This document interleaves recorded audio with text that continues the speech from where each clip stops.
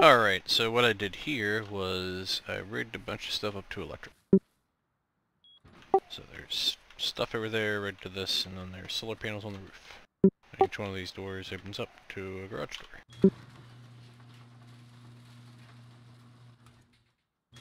And they're locked, so no one can just come up and open a garage door and come inside.